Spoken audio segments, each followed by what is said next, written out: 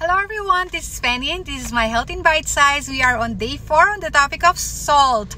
Yesterday we were done with the revelation of the iodized salt and why we are not really, I'm not really, personally I won't take it for myself or for my family, and I highly suggest, recommend that you steer clear from it because it's really, technically, it being super ultra processed, it has become a very harsh substance for your body. In fact, actually, iodized salt kills our taste buds, so that parang yung maalat na, feeling natin hindi pa maalat kasi nga medyo nawawala yung taste buds, yung power ng ating taste buds, namamatay siya. So, kaya minsan malasa na, wala pa ring lasa sa atin. So, what we tend to do is add more salt when in fact it was already salty, which of course, that kind of eating habit will lead us to high blood pressure. That's the first thing. And the other thing, it being, in the long run,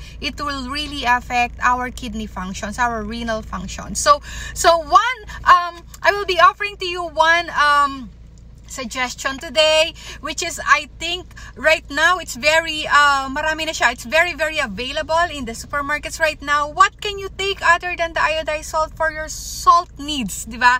Eto yan. What can you take? Well, this one, the pink salt. Ayan, yung pink siya talaga. Anyway, it won't pour kasi you know what, baong ko to eh.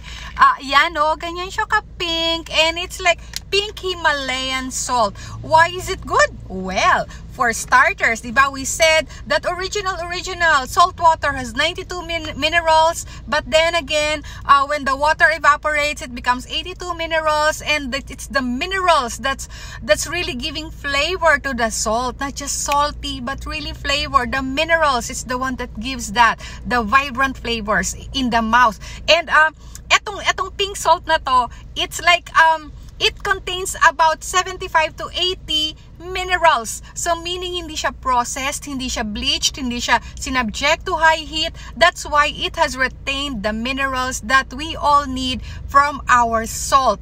And what's more, it really wakes up your taste buds, so you get to taste the flavor of the food even more. So hindi ka magdadagdag ng salt because the minerals just does that job of bringing out, talagang making the flavors vibrant and really, ang sarap-sarap lang lasahin, balancing. And besides, it's really something that's really good for us because it supplies the mineral needs that we have. Okay, so I highly recommend pink salt.